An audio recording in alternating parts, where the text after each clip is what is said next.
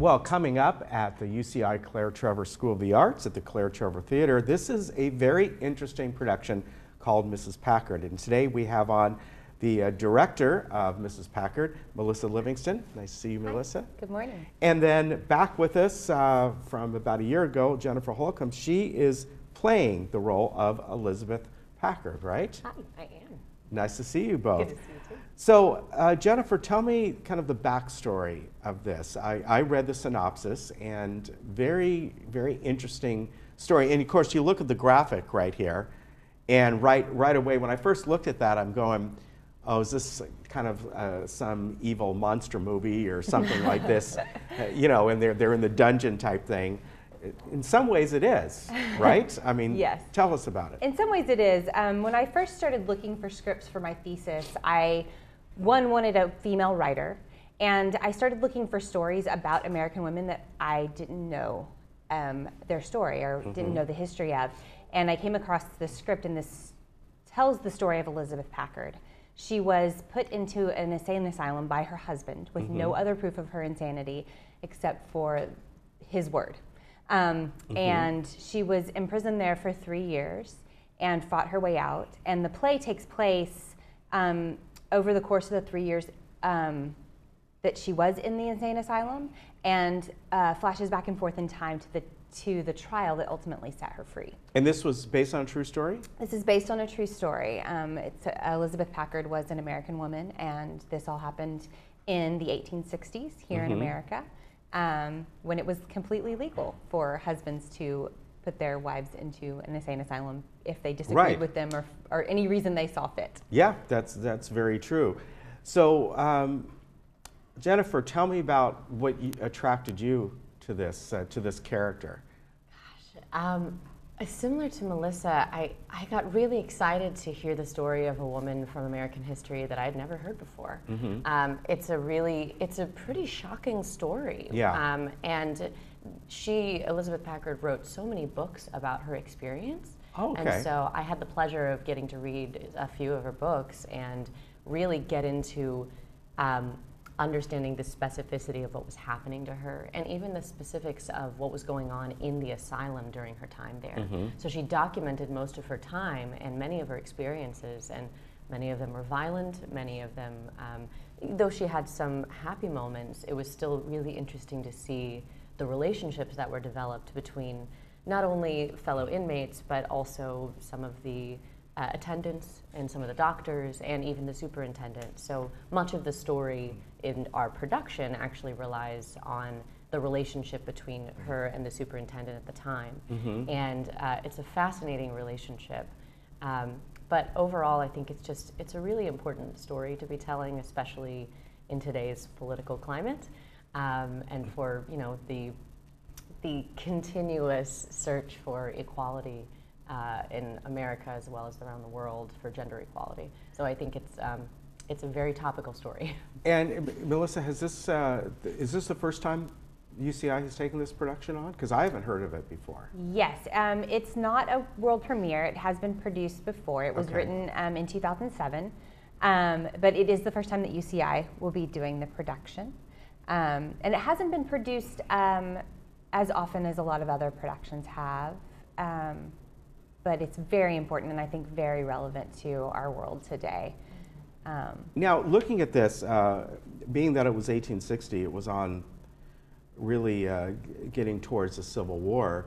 Did that play a role in it? I mean, what was it, as you researched this character, reading the synopsis, it's just because it was a reverend, right, who put his wife in an insane asylum for liberal beliefs. Who knows what was liberal back then? Yes, and that's very well documented. Yeah. Her husband was a Calvinist minister, and Elizabeth's beliefs religiously had become more liberal. She started worshiping with the Methodists and taking this a move away from the more Puritan beliefs that were first part of this country. And it's interesting because the Great Awakening, the second movement of the Great Awakening, was when a lot of other religions were coming about in the country, and they were moving west. and this all happened in Illinois. And so her liberal beliefs weren't necessarily as liberal as what we would believe liberal beliefs to be today. We would still consider her beliefs to be relatively conservative. But to the makeup of the Christian community at the time, she was considered to be very liberal in her beliefs. Yeah, and like you said, liberal back then isn't what we think of now, but that was very, very common. And Jennifer, is probably as you looked onto this character, that if you kind of went outside the box, outside the lines a little bit, especially when it came to the religion of your community, this this was not uncommon. No, absolutely not. And that's part of the challenge as an actor, is that there are some things that have been written into the script that weren't necessarily specific to the life of Elizabeth Packard, so they don't necessarily completely line up with her books and her detailed events of what happened in her life. However, part of Emily Mann's writing is that she's actually written this to be slightly more the story of many women at that time. Okay. So despite the fact that most of it is very historically accurate to Elizabeth Packard's life, there's still many moments in the show that are slightly heightened for the purpose of telling multiple women's stories from that period of history. Now, does the play take place during that 3 years, or do you kind of show what leads up to the event of her going in? In other words, is there somebody playing the role of the Reverend in this? Is the Reverend seen in this? Yes, the play takes place from the very first day that Elizabeth went into the asylum. Okay. And then also flashes back and forth in time to the trial over her sanity that took place 3 years later. So we do meet her husband and the doctor in the asylum and several of the women. There's also a lot of people from the community who testified, and the testimony in the courtroom scenes is actually taken from, almost word for word, from the transcripts of the actual case that was very interesting. that decided her sanity. So it is over these 3 years. But we do meet all of the players in her life in that time. And Jennifer, let me ask you, obviously you researched this character.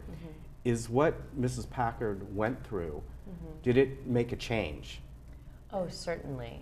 And did that change take place around then, or it took a while, or after her story got out decades later? Sure. I think it's one of the things that we talk about in the actual show. At the very end of the show, it discusses very briefly some of the ways in which her behavior and her story changed all of America, because it actually talks about how her legislation and her basically writing to the government to change the state of Illinois' laws and legislature eventually changed, 36 bills? 34 bills. Wow. Yeah, and at that time, married women were quite literally considered non-entities by the law. Right. And so this began the change to, as well as with the movement for women wanting to vote, et cetera.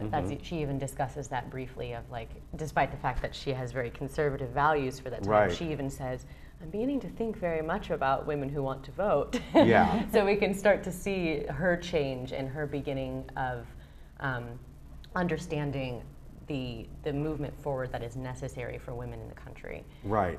And she really did make a very huge impact. Now, Melissa, both of you are students. Are you? Yes. So is this your first directing? This is my first directing on the main stage at UCI. Okay. I'm actually in my final year, and so this will be the 8th production that I've directed while being there. Very nice. And she's being modest. That's just in the program alone. She's directed many, many years before that, so she's very experienced. That's great. And so this is sort of your main kind of thing that you're doing during your last few months. Yes, this is my thesis. So this is sort of taking everything that I've learned in my 3 years at UCI and putting it together to showcase in one. Being a thesis, production. Do you have to write, or do you have to write it all out, or is this your thesis? Well, in a 97-page script, my analysis for the play was 68 pages long. So that's just my analysis and beginning of my research. And Jennifer, this is your last few months there? It is. I'm in my final year of the MFA acting program. So this is my last big role on the main stage, which is kind of crazy to think Yeah. about. So after this, we have our showcase where we showcase in New York and LA. But besides that, this is the last time they'll see me. Very good. Do you have to wear the? I don't have to wear that. Well, I don't know what you call that, but yeah. All right. Fortunately, no. Well, this production is taking place February 3rd to the 11th, and it's at the Claire Trevor Theater. Am I right? The actual Claire Trevor Yes, it Theater. is. So if you're interested, for tickets, you can go to arts.uci.edu/tickets. And there's the other one, arts.uci.edu/Laguna. And if you do that one, you'll get, I think it's like a 20% discount on tickets. The number is 949-824-2787. So check it out. Should be a very interesting production. But it sounds like at the end, kind of an enlightening production as well. Very much so. Yeah, Yes. very good. Nice to see you. Thank you so much. Nice to have you back on. Hope to see you Good to see again you, Ken. in some Yeah. form, maybe doing something else with another production company. Sure. Would be great. Glad to be All right, back. we'll be Thank right you. back. It's